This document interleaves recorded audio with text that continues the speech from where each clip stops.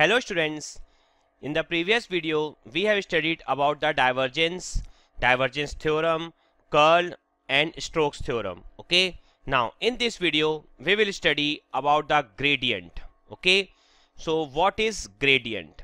Okay, तो gradient की definition क्या होती है, किसके लिए applicable होता है, ये सारी चीजें हम इस वीडियो में स्टडी करने वाले हैं. तो gradient जो होता है, gradient स्केलर के लिए कैलकुलेट किया जाता है. ठीक है, ये आपको पॉइंट दिमाग में रखना है. ठीक है, फॉर स्केलर. ठीक है, लेकिन जो ग्रेडियंट होता है आपका, जब आप ग्रेडियंट कैलकुलेट कर लेते हैं तो ये हो जाता है आपका वेक्टर. ओके, और ग्रेडियंट का जो नोटेशन होता है वो होता है डेल ऑफ स्केलर. मैं स्केलर p ले रहा हूं यहां पर, तो डेल ऑफ p. ओके, तो डेल से तो हम पढ़ चुके हैं ऑलरेडी. डेल क्या है आपका, डेल ऑपरेटर. ठीक है, उसका फॉर्मूला भी हमें याद होना चाहिए. ओके, तो p क्या है आपका, स्केलर. तो डेल ऑफ स्केलर. तो ग्रेडियंट की एक्चुअल में डेफिनेशन क्या है, ये तो मैथमेटिकल रिप्रेजेंटेशन हो गया del of p. Okay, gradient की जो डेफिनेशन होती है, ग्रेडियंट क्या इंडिकेट करता है. ठीक है, gradient of a scalar field, ठीक है, इज अ वेक्टर.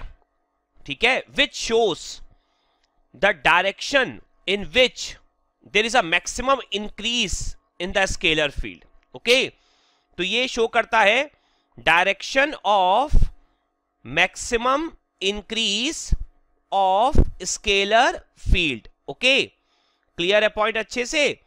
तो स्केलर फील्ड किस डायरेक्शन में मैक्सिमम इंक्रीज होगी, ये शो करता है आपका ग्रेडियंट.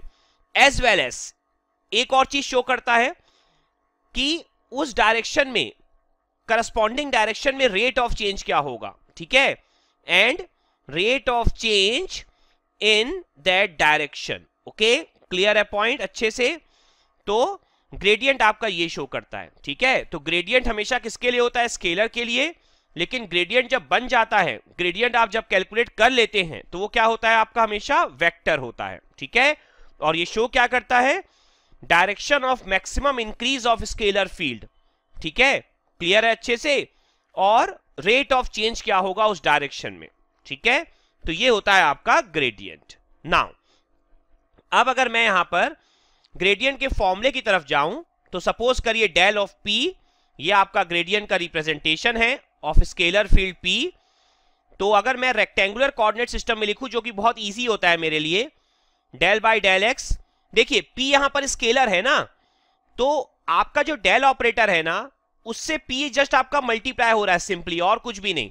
तो आप सिंपली लिख सकते हैं del p upon del x ax plus del p upon del y ay plus del p upon del z az. Clear है. नाउ हमें अब सेम फॉर्मूला लिखना है for cylindrical coordinate system and spherical coordinate system. फिर से अलग अलग फॉर्मूले आपको याद रखने की जरूरत नहीं है. जैसे लास्ट 3 वीडियो से आप देखते आए हैं, एक सिंपल से trick h1 h2 h3 u v w, वो ट्रिक हम अप्लाई करेंगे और एक सिंगल फॉर्मूला लिखेंगे ग्रेडियंट के लिए. ओके, जिसके थ्रू आप तीनों के तीनों फॉर्मूले कैलकुलेट कर पाएंगे. मींस स्फेरिकल कोऑर्डिनेट सिस्टम में ग्रेडियंट का फॉर्मूला, सिलेंड्रिकल में और रेक्टेंगुलर में. रेक्टेंगुलर में ऑलरेडी वैसे आप लिख चुके हैं. तो ओवरऑल फॉर्मूला क्या होता है, 1 upon h1 del p upon del u au plus 1 upon h2 del p upon del v av plus 1 upon h3 del p upon del w aw. अगर आप इस फॉर्मूले को देखें, जनरलाइज फॉर्मूले को देखें, तो आपको समझ में आएगा कि ये फॉर्मूला बिल्कुल डेल के फॉर्मूले के समान है. डेल के फॉर्मूले में आपने क्या लिखा था, 1 upon h1 del by del u au. बस p नहीं था डेल के फॉर्मूले में, बाकी सब कुछ आपकी बिल्कुल क्या है, सेम है. ठीक है, अच्छे से क्लियर है ये पॉइंट. तो यहां से आप अगर सिलेंड्रिकल कोऑर्डिनेट सिस्टम के लिए लिखना चाहते हैं, ठीक है, तो h1 क्या होता है, 1, तो ये 1 का 1 ही रह जाएगा. डेल p अपॉन u क्या होता है, रो, तो del rho a row plus h2 क्या होता है आपका, रो होता है, तो 1 upon rho del p. v क्या होता है आपका, फाई, तो del p upon del phi a phi plus 1 upon h3. h3 क्या होता है, 1, और w क्या होता है आपका, z, तो del by del z p a z. तो ये आपका फॉर्मूला हो जाएगा सिलेंड्रिकल कोऑर्डिनेट सिस्टम में ग्रेडियंट का. ओके, क्लियर है अच्छे से. नाउ यहां पर अगर मैं स्फेरिकल कोऑर्डिनेट सिस्टम में फॉर्मूला लिखूं आपके लिए, तो अगेन h1 क्या होता है, 1 होता है, ठीक है, और u क्या होता है आपका r, ठीक है ना। तो यहां पर आप फॉर्मूले में वैल्यू पुट कर सकते हैं, h1 को 1 del p upon del r A R, तो del p upon del r A R, clear. h2 क्या होता है आपका, r होता है, तो 1 बाई आर, ठीक है। उसके बाद जो आपका v होता है वो होता है थीटा, तो del p upon del theta ए थीटा।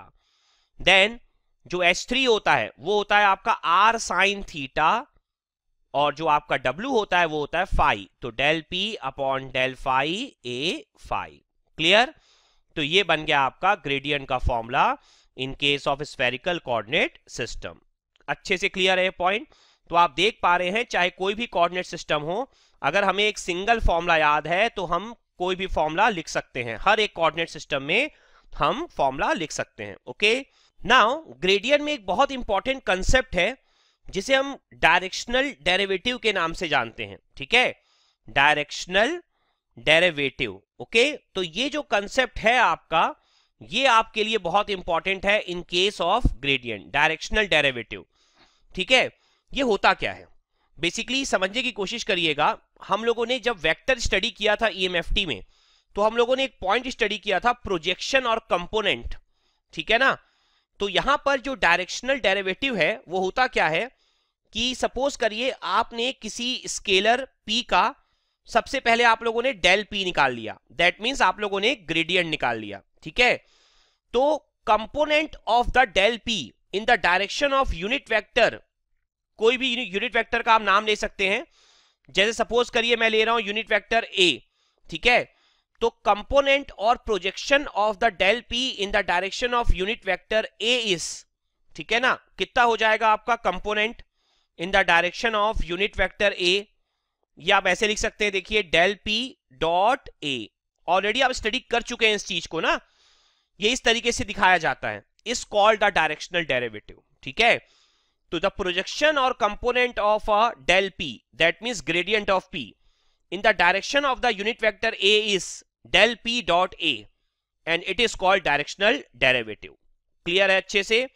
तो ये डायरेक्शनल डेरिवेटिव हमें समझना होगा और इसके क्वेश्चन भी हमें सॉल्व करके देखने होंगे, ठीक है। ये भी आपके लिए बहुत इंपॉर्टेंट है ग्रेडियंट में, ठीक है। तो मैं यहां पर कुछ न्यूमेरिकल्स कंसीडर कर रहा हूं आपके लिए, ताकि आपका ग्रेडियंट और डायरेक्शनल डेरिवेटिव का जो कंसेप्ट है वो अच्छे से क्लियर हो जाए, ठीक है। तो फर्स्ट न्यूमेरिकल है p is equal to e की power minus z sign x cos y। Okay, ये आपका क्वेश्चन है। यहां पर बोला गया है कि आप ग्रेडियंट कैलकुलेट करिए, दैट इज आपको डेल p कैलकुलेट करना है, ठीक है। तो सॉल्यूशन पार्ट में मैं जा रहा हूं। देखिए डेल p का फॉर्मूला हम लोग लिख लेते हैं, यहां पर क्या होता है, del p upon del x ए x plus del p upon del y ए Y plus del p upon del z ए जेड।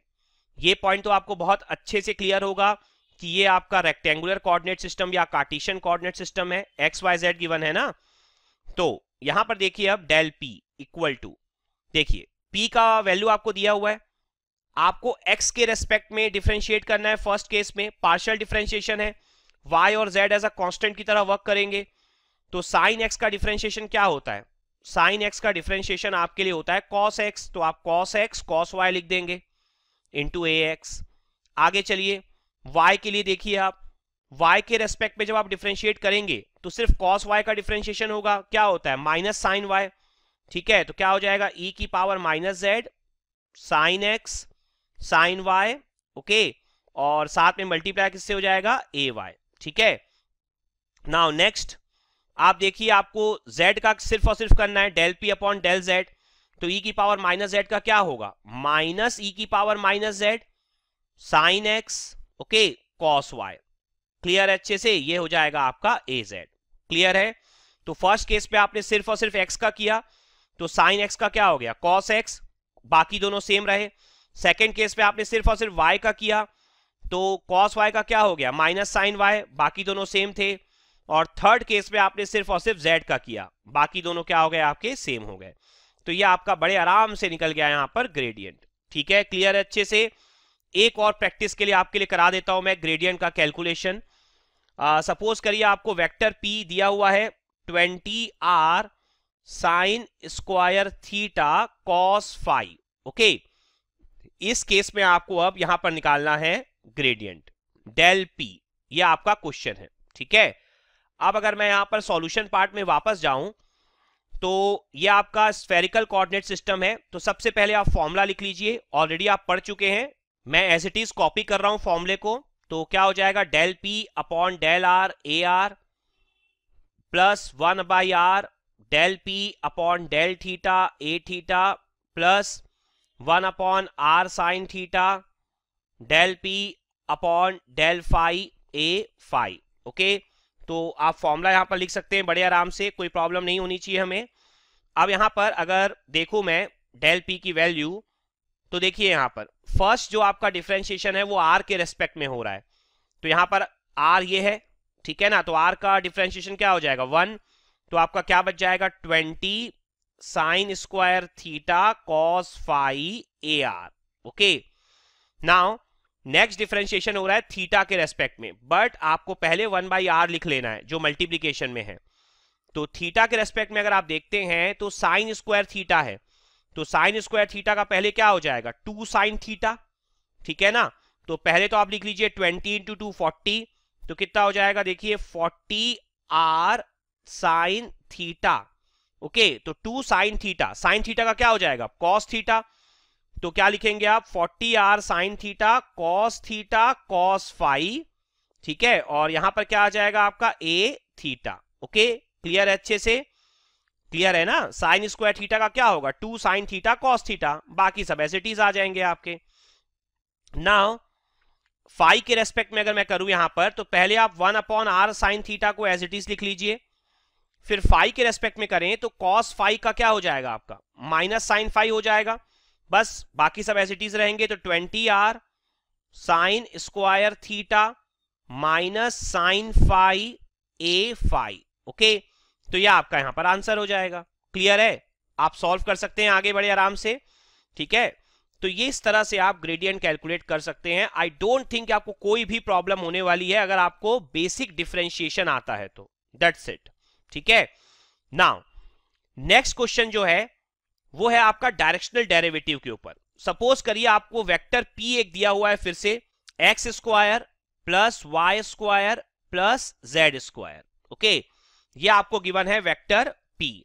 ओके, यहां पर आपको डायरेक्शनल डेरिवेटिव कैलकुलेट करना है इन द डायरेक्शन ऑफ, ठीक है, डायरेक्शन में किसके दिया आपको 3ax plus ay, okay, plus 2az। Okay, eight point भी आपको दिया है 1, 2, 3। ओके, तो क्या बोल रहा है कि आपको एक p स्केलर दिया हुआ है, उसके लिए आपको डायरेक्शनल डेरिवेटिव कैलकुलेट करना है in the direction of 3ax plus ay plus 2az। Okay, and eight point 1, 2, 3। ठीक है, तो देखिए हम किस तरह से इसे कैलकुलेट कर सकते हैं। ठीक है, सबसे पहले हमने फॉर्मूला पढ़ा हुआ है कि आपको सबसे पहले ग्रेडियंट कैलकुलेट करना होगा।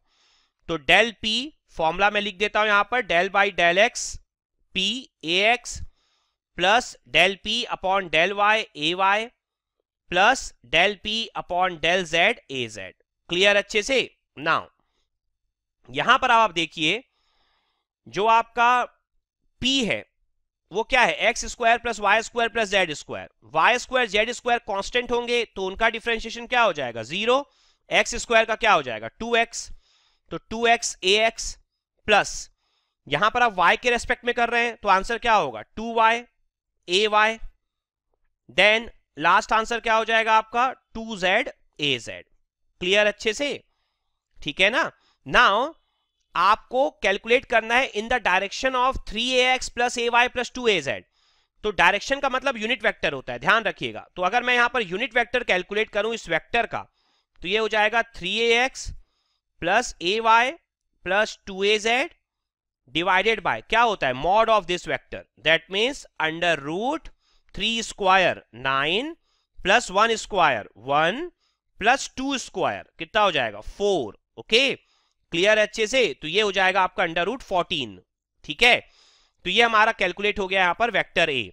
अब आपका जो डायरेक्शनल डेरिवेटिव होता है वो क्या होता है डेल पी डॉट ए, ठीक है। तो यहां पर आपको del P dot A perform करना है। पी कितना आया, डेल पी कितना आया एक्चुअल में 2x ए एक्स प्लस 2y ए वाई प्लस 2z ए जेड, ओके। डॉट डॉट किसके साथ करना है आपको, आप देख सकते हैं 3ax प्लस ए वाई प्लस 2az, ठीक है, 3ax प्लस ए Y plus 2az upon under root 14, okay. Clear है अच्छे से। तो यहां पर अगर मैं डॉट प्रोडक्ट परफॉर्म कर दूं तो ax डॉट ax क्या हो जाएगा 1, ठीक है ना, बाकी सब 0 होंगे ax के साथ, ax dot ay 0, ax dot az 0। हमें डॉट प्रोडक्ट याद होना चाहिए। तो ये कितना हो जाएगा 6x, ओके। ये कितना हो जाएगा आपका 2y, ठीक है, 2x into 3 6x, 2y into 1 2y, 2z into 2 कितना हो जाएगा आपका 4z, ठीक है, अपॉन अंडर रूट 14। क्लियर अच्छे से। नाउ आपको डायरेक्शनल डेरिवेटिव कैलकुलेट करना है एट पॉइंट 1, 2, 3। मतलब x की वैल्यू क्या पुट करनी है 1, y की वैल्यू क्या पुट करनी है 2, तो ये हो जाएगा 4, और z की वैल्यू क्या पुट करनी है आपको 3, तो ये हो जाएगा 12, okay, divide by root 14। Clear है अच्छे से। तो ये आपका फुल एंड फाइनल आंसर आ जाएगा डायरेक्शनल डेरिवेटिव का। तो बहुत आसान क्वेश्चन था, हम लोग बड़े इजीली कर सकते हैं, ठीक है। नाउ एक और क्वेश्चन मैं आपके लिए कंसीडर कर रहा हूं।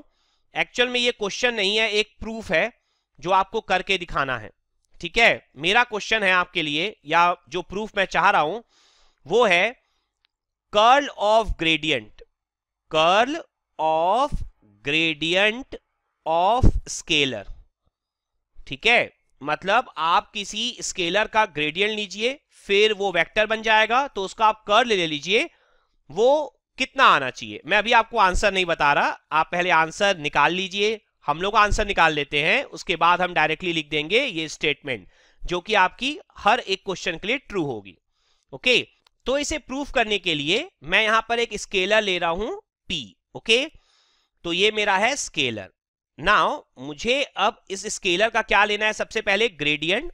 तो डेल पी मैं ले लेता हूं। यहां पर मैं यहां पर रेक्टेंगुलर कोऑर्डिनेट सिस्टम का यूज कर रहा हूं प्रूफ करने के लिए, क्योंकि सबसे आसान वही होता है। Del P upon del x A x plus del P upon del Y A Y plus del P upon del Z A Z, okay. ये हो गया आपका रेक्टेंगुलर कोऑर्डिनेट सिस्टम में ग्रेडियंट का फॉर्मूला। नाउ अब आपको इसके लिए लेना है कर्ल। तो कर्ल क्या होता है आपका डेल क्रॉस डेल पी, ठीक है ना। ये आपका बन गया, देखिए जो आपने कहा था curl of gradient of P, that is curl of gradient of scalar, okay. Now curl का हमें अगर फॉर्मूला कैलकुलेट करना है तो हमें यहां पर क्या बनाना पड़ेगा, एक डिटर्मिनेंट हमें कैलकुलेट करना होगा, ठीक है। तो हम एक बार कैलकुलेशन कर लेते हैं यहां पर पूरा का पूरा। तो कुछ इस तरीके से आपका बन जाएगा ए x A Y A Z del by del x del by del Y del by del Z, ये सेकेंड रो हो गई। और थर्ड रो किसकी हो जाएगी आपकी डेल पी की, ओके। तो आ जाएगा आपका del P upon del x del P upon del Y del P upon del Z, ठीक है ना। कर्ल मीन्स सिंपल आपका क्रॉस प्रोडक्ट आपको करना है डेल और डेल पी का, ठीक है। नाउ यहां पर अगर मैं ए एक्स के लिए ओपन करूं तो क्या हो जाएगा, देखिए del upon del Y del P upon del Z, ये कितना बन जाएगा del square P upon del Y del Z. Clear. Now next is minus del square P del Y del Z, okay. देख सकते हैं यहां पर आप, ये 0 हो गया, दोनों सेम है ना।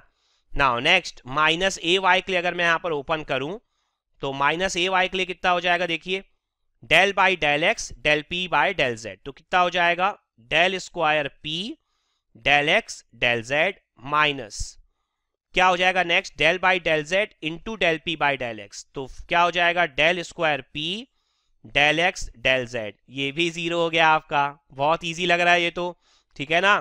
प्लस ए जेड, तो अगर आप प्लस ए जेड करेंगे तो देखिए यहां पर कितना हो जाएगा del by del x del P by del Y, okay. तो ये बन जाएगा आपका del square P del x del Y, minus minus देख लीजिए आप, minus del by del Y into del P bye del x, तो ये भी कितना हो गया, del square P del x del Y, ये भी आपका क्या हो गया, जीरो। तो ओवरऑल आंसर क्या आ गया यहाँ पर, जीरो। बहुत इजीली आ गया ना।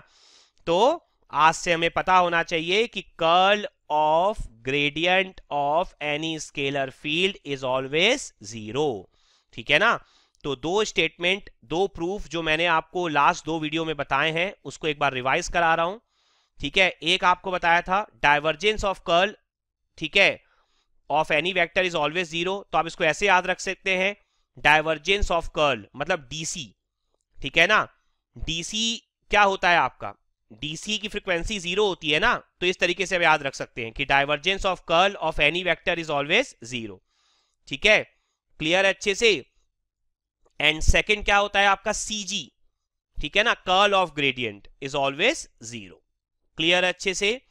तो ये होता है आपका ग्रेडियंट और उसका analysis complete. Okay, now next operator जो हमें स्टडी करना है that will be Laplacian operator. Okay, तो लाप्लाशियन होता क्या है, बेसिकली लाप्लाशियन आपका होता है कि आप सबसे पहले किसी स्केलर का ग्रेडियंट निकाल लीजिए। ओके, तो डेल पी, ठीक है ना, किसी भी स्केलर का पी मान लीजिए स्केलर है, उसका आप ग्रेडियंट निकाल लीजिए और उसके बाद उस ग्रेडियंट का आप डाइवर्जेंस निकाल लीजिए। ओके, यही होता है आपका लाप्लाशियन ऑपरेटर। ओके, और इसे हम इस तरह से रिप्रेजेंट करते हैं, del square P. Okay, del dot del P, del square P, ठीक है।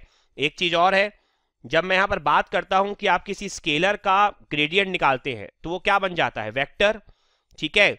और जब उस वेक्टर फील्ड का आप डाइवर्जेंस निकालते हैं, डाइवर्जेंस मींस डॉट प्रोडक्ट, तो फिर से वो क्या बन जाता है आपका स्केलर। तो डेल स्क्वायर पी का कोई डायरेक्शन नहीं होगा, वो आपका वापस से क्या होगा, स्केलर ही होगा, ठीक है। तो लाप्लाशियन का यूज क्या है, बेसिकली कई बार होता है कि प्रैक्टिकली आपको डाइवर्जेंस और ग्रेडियंट एक साथ परफॉर्म करने होते हैं, तो उसके लिए आप लाप्लाशियन ऑपरेटर का यूज कर सकते हैं। ओके, तो यहां पर मैं वन बाय वन आपके लिए डिफरेंट डिफरेंट कोऑर्डिनेट सिस्टम के लिए लाप्लाशियन के फॉर्मुलेस लिख देता हूं, कुछ के लिए कैलकुलेट कर लेते हैं हम लोग, ठीक है। तो यहां पर आप देखिए, पहला अगर मैं रेक्टेंगुलर कोऑर्डिनेट सिस्टम का यहां पर एग्जांपल लूं, तो रेक्टेंगुलर कोऑर्डिनेट सिस्टम में जो आपका डेल पी होता है वो क्या होता है, डेल अपॉन डेल एक्स ए एक्स, ठीक है ना, del P upon del Y A Y plus del P upon del Z A Z, ये आपका फॉर्मूला होता है ग्रेडियंट का। नाउ अब अगर मैं डेल डॉट डेल पी करूं, ठीक है ना, that means del by del x A x, यही होता है ना डेल आपका, del by del Y A Y plus del by del Z A Z. Okay, इसका डॉट प्रोडक्ट कर रहा हूं मैं डेल पी के साथ, डेल पी आप ऑलरेडी ऊपर लिख चुके हैं तो यहां से आप रिफर कर लेंगे। Now dot product scalar product होता है, डॉट प्रोडक्ट करने के बाद जो क्वांटिटी मिलती है वो हमेशा क्या होती है, स्केलर होती है, ठीक है। तो ए एक्स डॉट ए एक्स क्या होगा, 1, बाकी सब 0 होंगे ए एक्स के साथ, ठीक है। तो ये कितना हो जाएगा, del square P upon del x square, ठीक है ना, देख सकते हैं आप। Now A Y dot A Y भी क्या होगा, 1, तो ये क्या हो जाएगा, del square P upon del Y square. Same आपका ए जेड डॉट ए जेड क्या हो जाएगा, 1, तो del square P upon del Z का स्क्वायर। तो ये हो गया आपका Laplacian of scalar P. Clear है अच्छे से, कोई डाउट तो नहीं है इस पे आपको। Now for cylindrical coordinate system, okay, अब हम लाप्लाशियन ऑपरेटर कैलकुलेट करेंगे सिलेंड्रिकल कोऑर्डिनेट सिस्टम के लिए। तो सबसे पहले आपको क्या लिखना होता है, डेल पी। ओके, तो ये क्या हो जाएगा आपका, del upon del rho P A row plus del P upon del phi A phi, और बाहर क्या आता है 1 by rho plus del P upon del Z A Z. Okay, अब आपको इस डेल पी का, इस वेक्टर का, ठीक है ना, आपको निकालना है डाइवर्जेंस इन cylindrical coordinate system, means del dot del P करना है। ओके, तो यहां पर मैं आपके लिए सिलेंड्रिकल कोऑर्डिनेट सिस्टम के लिए फॉर्मूला लिख देता हूं, ठीक है, जिससे आप वैल्यूज पुट कर करके लाप्लाशियन का फॉर्मूला निकाल पाएंगे, ठीक है। वैसे मैं आपको फॉर्मूला ऑलरेडी पढ़ा चुका हूं, सारी ट्रिक्स भी पढ़ा चुका हूं। तो सिलेंड्रिकल के लिए जो आपका डाइवर्जेंस का फॉर्मूला होता है वो होता है आपका 1 upon rho del rho A rho upon del rho, okay, plus 1 upon rho del A phi upon del phi plus del A Z upon del Z, okay. ये आपका फॉर्मूला होता है, ठीक है, डाइवर्जेंस का। यहां पर कैपिटल ए रो क्या है आपका, ये जो वेक्टर है डेल पी वाला, del P upon del rho. Capital A phi क्या है आपका, ये 1 by rho del P upon del phi. और कैपिटल ए जेड कितना है आपका, del P upon del Z. Clear है अच्छे से आपके लिए? तो ये आपका पूरा का पूरा यहां पर फॉर्मूला है, ठीक है। अब हम लोग इस फॉर्मूले को यूज करते हुए लाप्लाशियन ऑपरेटर कैलकुलेट कर लेते हैं। तो फर्स्ट क्या हो जाएगा, 1 by rho, okay, del upon del rho, okay, और अंदर क्या है आपका, रो ए रो, ठीक है ना। तो ए रो की वैल्यू आपको पुट करनी है, वो क्या है आपकी, del P upon del rho, okay. तो आप क्या पुट करेंगे यहां पर, रो, okay, del P upon del rho. Clear है अच्छे से यहां तक आपको? ठीक है। Plus 1 by rho again, 1 by rho, okay, और आगे क्या है आपका, del of A phi upon del phi, okay. A phi कितना है आप देख सकते हैं, 1 by rho del P upon del phi, okay. तो कितना हो जाएगा ये आपका, 1 upon rho, okay, 1 upon rho del P upon del phi, okay, ये आपने पुट कर दिया। उसके बाद क्या हो जाएगा आपका, और कुछ भी नहीं है तो ब्रैकेट क्या हो जाएगा, क्लोज हो जाएगा आपका, ठीक है। प्लस अगला टर्म क्या है आपका, del A Z upon del Z. Capital A Z कितना है, del P upon del Z, okay. Clear है अच्छे से आपको? तो ये कितना हो जाएगा, डेल अपॉन डेल जेड, और अंदर क्या बचेगा, del P upon del Z. Clear है अच्छे से? तो ये बन गया आपका लाप्लाशियन का फॉर्मूला। एक बात बहुत अच्छे से समझिएगा, फॉर्मूला आपको लग रहा होगा बहुत डिफिकल्ट आ रहा है, लेकिन अगर आप वाया ट्रिक जाएंगे जैसा मैं गया हूं अभी, तो आपको कोई प्रॉब्लम नहीं होगी, ठीक है ना। तो डेल स्क्वायर पी कितना हो जाएगा आपका, 1 बाई रो, ओके, और अंदर डेल बाई डेल रो, ठीक है, और क्या हो जाएगा, रो del P upon del rho, ठीक है ना। इसको आप सॉल्व इसलिए नहीं कर सकते अभी, क्योंकि पहले आप del P upon del rho निकालेंगे, फिर उसको रो से मल्टीप्लाई करके आपको फिर से क्या करना पड़ेगा, डेल बाई डेल रो करना पड़ेगा, ठीक है। तो इसको आप एज इट इज लिख दीजिए अभी। आगे क्या है देखिए यहां पर, ये आप देखिए यहां पर एक 1 बाई रो का टर्म है, ठीक है, और आप फाई के रेस्पेक्ट में डिफरेंशिएट कर रहे हैं, तो 1 बाई रो आपका आउटसाइड आ जाएगा। तो 1 by rho square del square P upon del phi square, ये आप सॉल्व कर सकते हैं, कोई प्रॉब्लम नहीं है। आगे देखिए यहां पर कोई टर्म ही नहीं है, तो आप डायरेक्टली लिख देंगे del square P upon del Z का स्क्वायर। क्लियर है अच्छे से? तो इस तरीके से आप लिख सकते हैं लाप्लाशियन ऑपरेटर का formula in case of cylindrical coordinate system. Clear है? नाउ नेक्स्ट हमें लिखना है formula for spherical coordinate system, ठीक है। मैं फिर से आपको प्रैक्टिस कराने जा रहा हूं, ईएमएफटी में मैं आप कोशिश कर रहा हूं कि आपको एक एक डेरिवेशन या एक एक चीज की प्रैक्टिस कराऊं, तभी आप सीख पाएंगे। थोड़ा सा डिफिकल्ट सब्जेक्ट है ये हमारे लिए, लेकिन हमें बहुत अच्छे से बहुत इजी मैनर में इसे करना है। तो सबसे पहले आप क्या कैलकुलेट करेंगे, डेल पी, वो तो आप इसी वीडियो में कैलकुलेट किए हैं, तो मैं डायरेक्ट लिख रहा हूं, कोई प्रॉब्लम नहीं होनी चाहिए। क्या हो जाएगा, del P upon del R A R plus 1 by are del P upon del theta A theta plus 1 upon are sine theta del P upon del phi A phi, okay. तो इसे तो आप डायरेक्ट लिख सकते हैं, इसमें कोई problem नहीं है। अब आप इस डेल पी वेक्टर का क्या निकालेंगे, डाइवर्जेंस, ओके। तो डेल डॉट डेल पी, तो मैं यहां फिर से आपके लिए डाइवर्जेंस का फॉर्मूला लिख देता हूं, ठीक है। उसके बाद आपके लिए वैल्यू पुट कर पाना इतना डिफिकल्ट नहीं होगा, ठीक है। तो मैं डायरेक्टली यहां पर बैक साइड में आपके लिए फॉर्मूला लिख रहा हूं, जिससे आप डायरेक्टली फॉर्मूले में वैल्यू पुट कर पाए। तो जो आपका स्फेरिकल कोऑर्डिनेट सिस्टम होता है उसमें डाइवर्जेंस का फॉर्मूला जो हमने लास्ट वीडियोस में निकाला हुआ है वो होता है 1 by are square, okay, del upon del are, are square A R plus 1 upon are sine theta del upon del theta sine theta A theta plus 1 upon are sine theta del A phi upon del phi. Okay, देखिए अभी आपको divergence का formula भी अगर आपने पिछली class revise नहीं की होगी तो आपको बहुत डिफिकल्ट लग रहा होगा कैसे याद रखूंगा मैं, लेकिन फिर से बात वही है, अगर आपको ट्रिक्स याद हैं तो कोई भी फॉर्मूला डिफिकल्ट नहीं होगा आपके लिए, ठीक है ना।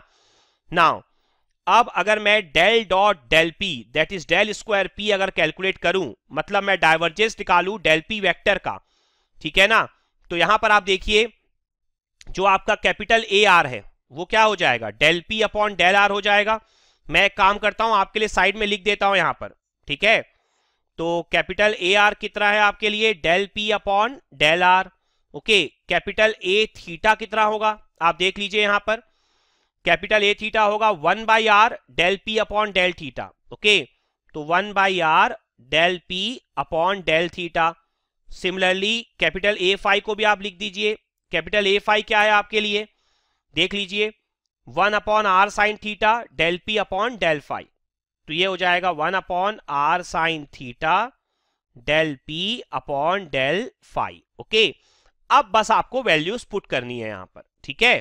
तो कितना हो जाएगा देखिए 1 by are square, okay, del upon del are, okay, are square into capital A R means del P upon del are. Okay, now plus 1 upon are sine theta, okay, del by del theta.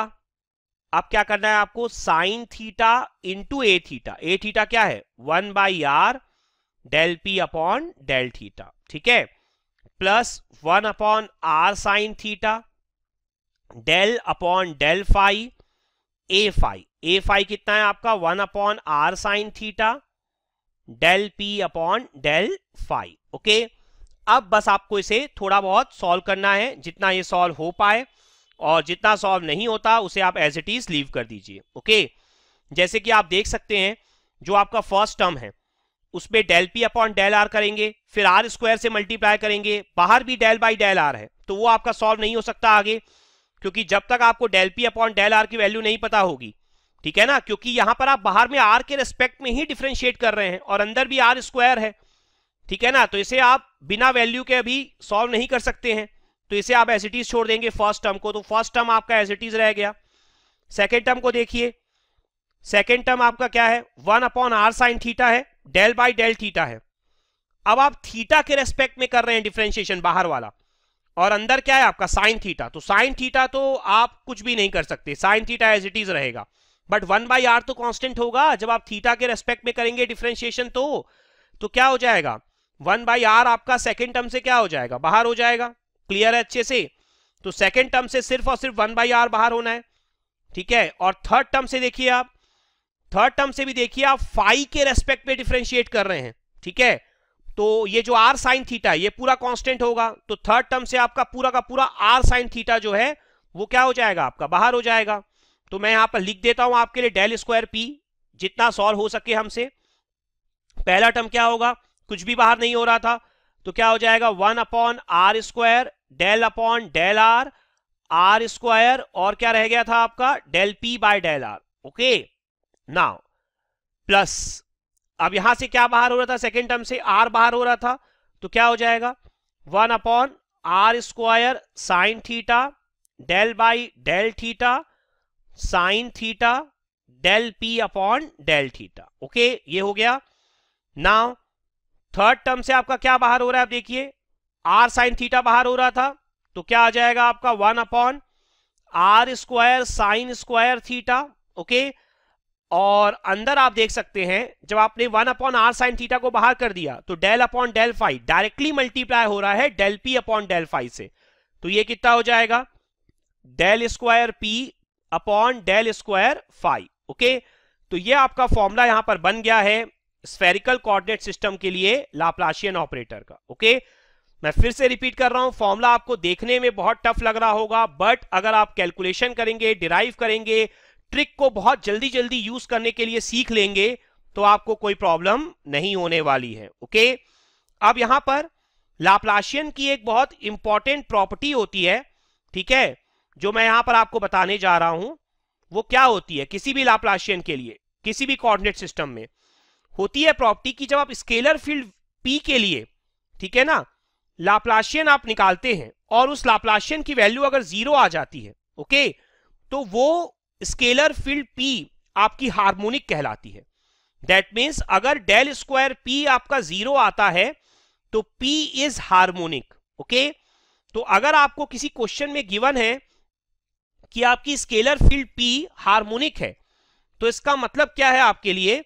इसका मतलब ये है कि आप del square P को directly क्या put कर दीजिए? 0 पुट कर दीजिए, और आपसे जो भी आंसर निकालने के लिए बोला गया है वो आप कैलकुलेट कर लीजिए। ओके, क्लियर है पॉइंट? नाउ इस कंसेप्ट को समझने के लिए मैं यहां पर एक न्यूमेरिकल ले रहा हूं आपके लिए।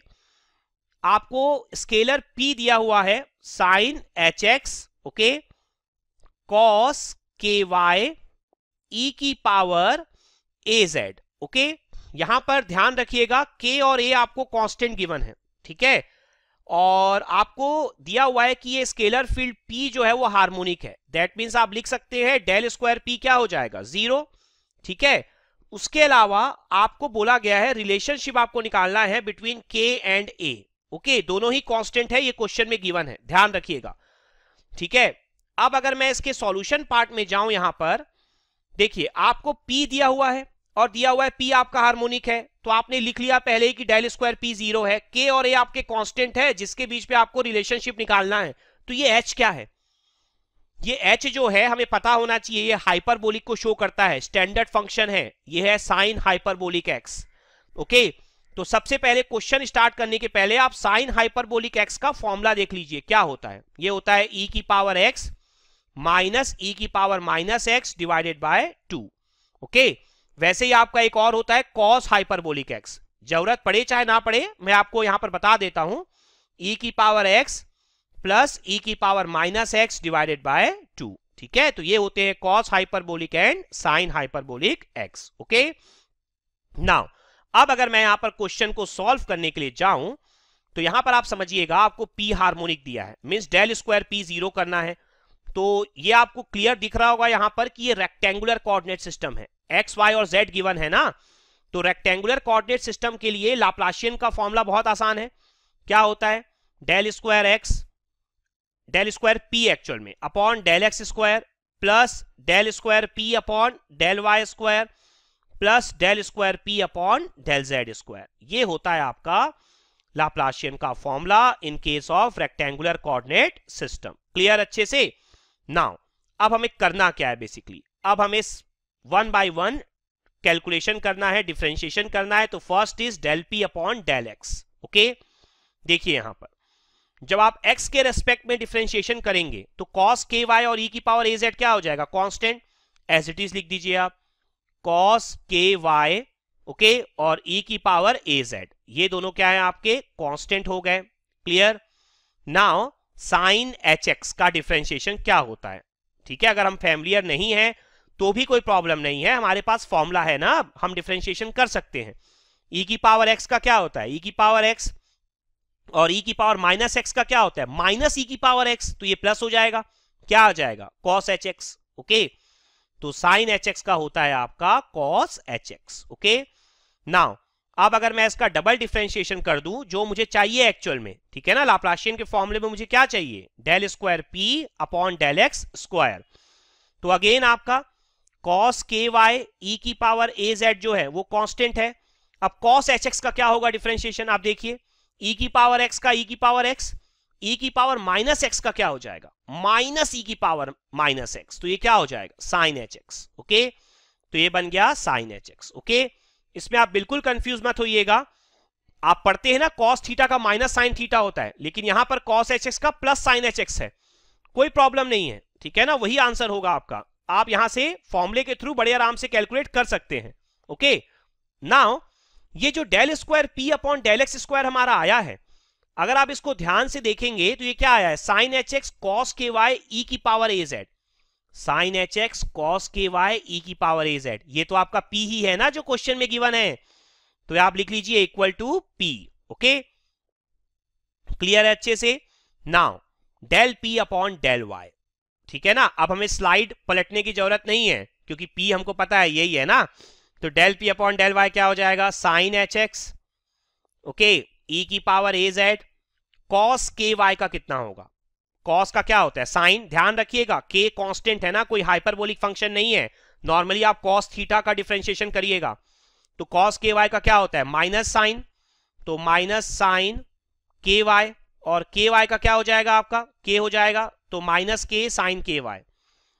अब अगर आप डबल डिफरेंशिएशन इसका कर ले यहां पर, तो again sine h x constant है, ई की पावर ए जेड भी कॉन्स्टेंट है, इसको देखिए आप, साइन का क्या होता है कॉस होता है प्लस होता है, तो माइनस आपका एज इट इज रह जाएगा, और के वाई का क्या होता है के, तो क्या हो जाएगा माइनस के स्क्वायर कॉस के वाई। ओके, तो अब आप इसे अगर ध्यान से समझे यहां पर, तो ये आपका क्या बन जाएगा, देखिए ये आपका कुछ इस तरीके से हो जाएगा, कॉस के वाई एज इट इज है जो पी में था, sine h x as it is है, ई की power A Z as it is है, एक्स्ट्रा क्या है माइनस के स्क्वायर। ओके, तो ये क्या बन जाएगा माइनस के square into P. Okay, clear है अच्छे से। नाउ नेक्स्ट जो है आपको कैलकुलेट करना है del P upon del Z. Okay, ये क्या होता है देखिए आप, पी आपको पता है क्या है साइन एच एक्स कॉस के वाई ई की पावर ए जेड, तो sine h x and cos के वाई ये दोनों आपके एज इट इज आ जाएंगे, ठीक है, इसको आप लिख दीजिए। ई की पावर ए जेड का क्या होगा ए ई की पावर ए जेड। ओके, क्लियर है। अब अगर आप del square P upon del Z square करते हैं तो क्या हो जाएगा ए साइन एच एक्स कॉस के वाई, फिर से ई की पावर ए जेड है तो क्या हो जाएगा एक और ए आ जाएगा, तो ए स्क्वायर ई की पावर ए जेड। ओके, अब आप देखिए ए square sine h x cos के वाई ई की पावर ए जेड, तो आप देखिए यहां पर साइन एच एक्स कॉस के वाई ई की पावर ए जेड क्या था पी था, तो यहां पर क्या आ जाएगा ए स्क्वायर पी हो जाएगा। ठीक है, अब आपको फुल एंड फाइनल क्या करना है del square P equal to 0 करना है। ठीक है, मतलब del square P upon del x square plus del square P upon del Y square plus del square P upon del Z square, इन तीनों का एडिशन आपको 0 करना है, तो क्या हो जाएगा P माइनस के square P plus A square P equal to 0, तो P आपका कॉमन है कैंसल, तो क्या बचेगा 1 माइनस के square plus A square equal to 0। ठीक है, तो यहां से आपका जो A है वो कितना हो जाएगा आप देख सकते हैं, इस तरफ जाके ये बन जाएगा के स्क्वायर ओके माइनस 1, और इसका क्या हो जाएगा आपका अंडर रूट। क्लियर है अच्छे से, तो ये आपका बन जाएगा यहां पर ए और के में रिलेशनशिप। ठीक है, तो ए की वैल्यू आपकी आ गई अंडर रूट के स्क्वायर माइनस 1। ठीक है, तो ये था हार्मोनिक का एक एग्जाम्पल। ठीक है, जब भी आपको स्केलर फील्ड हार्मोनिक गिवन हो तब आप सीधा सीधा उस स्केलर के लाप्लाशियन को इक्वल टू 0 कर दीजिए। ठीक है, तो ये कंसेप्ट हमारा यहां पर फिनिश होता है ग्रेडियंट और लाप्लाशियन का।